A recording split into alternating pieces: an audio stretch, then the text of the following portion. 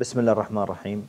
2015 هي سنة الابتكار، فمن هذا المنطلق قام سوق أبوظبي الأوراق المالية بإنشاء مشروعين. المشروع الأولي اللي هو مشروع سهمي، والمشروع الثاني اللي هو التطبيق الذكي على الهواتف الذكية. مشروع سهمي يعتبر أول مشروع في المنطقة، وهذا المشروع يسهل التعامل بين السوق وبين المستثمرين.